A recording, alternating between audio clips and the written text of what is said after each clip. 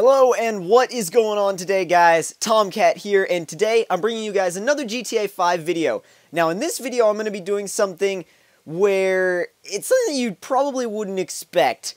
Now, normally, I take vehicles up Mount Chiliad. Today, we're going to be taking something down Mount Chiliad, namely this Phantom. Now, the Phantom, obviously, as you guys know, is probably the best tractor-trailer cab in the game. It's my favorite tractor-trailer cab in the game. And just to make this a little bit more interesting, I've turned on slidey cars. Now, I've never driven a semi with slidey cars on before, but I have a feeling that taking it down this mountain with slidey cars on is going to be really tricky. Namely because of the fact that I have the e-brake all the way on right now, and we're still sliding at a very high rate of speed, and I have no way of stopping, and we're falling off the mountain. Crap, that's not gone well. You know what? That's gone very badly. Alright guys, so I've loaded the save back up, and slidey cars is now off. No idea what happened there. Anyway, slidey cars is now off, and are you serious? My truck is stuck? No. Not now. Why? Hopefully I can kick it back out. I don't know if that'll work, but we'll see.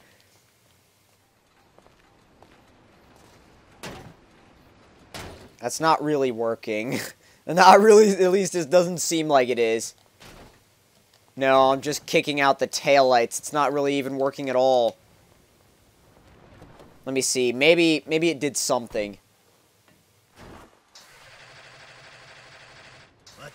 Nope, we are still completely stuck. No, we're not. No, we're not. It worked. Dang. I actually did not think that was going to work.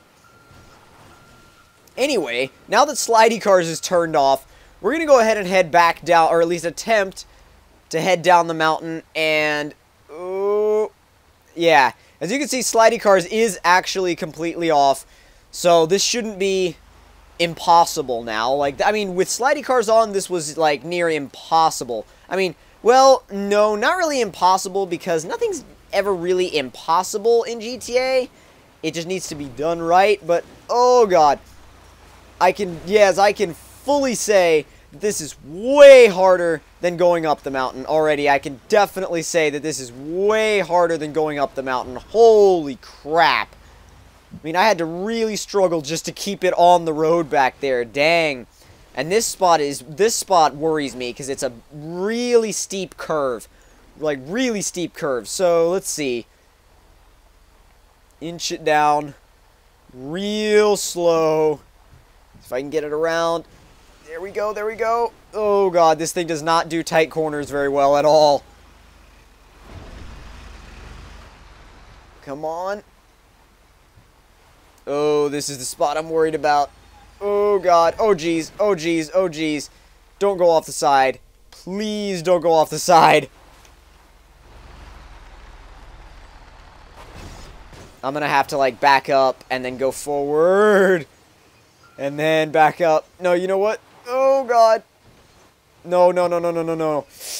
Oh, this is a bad situation right now. Nope. Oh. Oh, God. Come on. Back up. Oh, jeez. Come on. There we go. Whoo!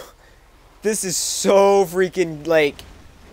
The amount of suspense that there is when you're, like, right on the edge of a corner is insane. I mean, if you guys think coming up Mount Chiliad in a semi is hard, try going down it. It's crazy.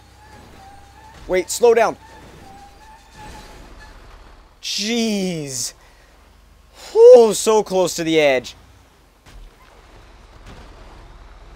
Inch it around the corner. There we go. Come on. Using the brake and the e-brake at the same time. I'll take the quick way. Just take the quick way. The only bad thing about that is it gives you a little bit of momentum, which you definitely do not need when you're going down this mountain. You do not need any extra momentum. I mean, and it's really tempting to just smash the throttle and just go for it. But if you do that, it's not going to work out. It really is not going to work out for you.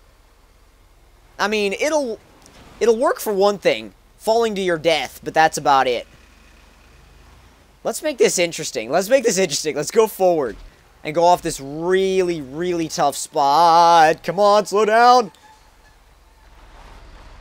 Here we go. Actually, not as bad. Oh, God. This might be bad. Oh. Oh, God. Whoo! That was some initial D crap right there. Dang. Well, we pretty much made it, but that was like, I don't know, to me that was so, I don't know, just the suspense while you're coming around a corner and wondering whether or not you're gonna fly off the edge of the mountain.